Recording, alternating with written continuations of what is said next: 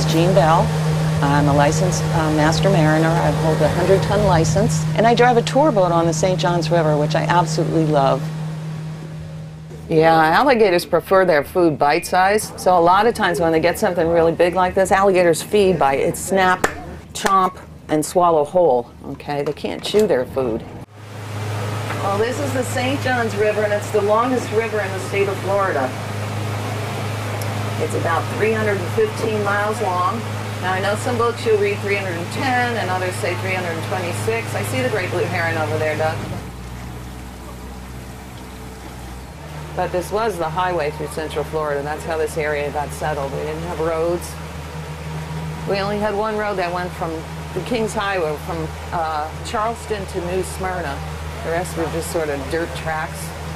So the river was used heavily in the 1800s to transport settlers and supplies down here. This river was second only to the Hudson River in New York City in the heyday of the steamship era. We had 150 steamships a month coming down here. There it goes.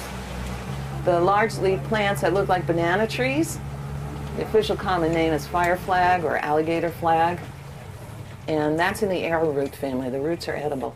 It's a potato-like root. And here's another button bush over here on the left. See the plant with the puffy white flowers? Yeah, they smell really good too. That was used by the Native Americans as a toothache remedy.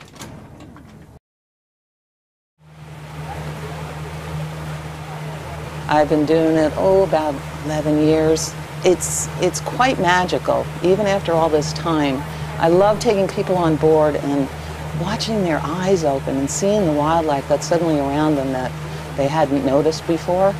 They're charmed by it.